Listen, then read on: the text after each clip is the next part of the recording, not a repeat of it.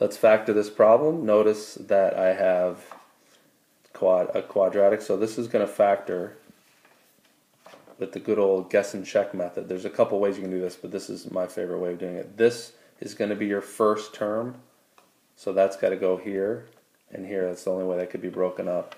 This one here is your last term, so it's going to go here and here, and this one in the middle is your inside plus your outside added together. It's your O plus your I added together. So I'm going to guess and check. I'm going to break up 24 y squared. I know there's got to be a y on both of them, and I'm going to break up 24 in such a way that when I add the inside and the outside together, I get negative 11xy. So 24, notice this is a negative, so these both have to be negative. And 24 can be 8 and 3, or 6 and 4, 12 and 2, 24 and 1, and with quick deduction I can determine that 8 and 3 add up to 11, so that's going to work. And let's just check it.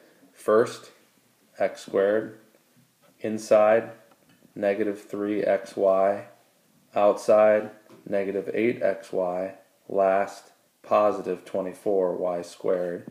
These add up to negative 11xy, so that works. We checked it, and it works. That's how you factor.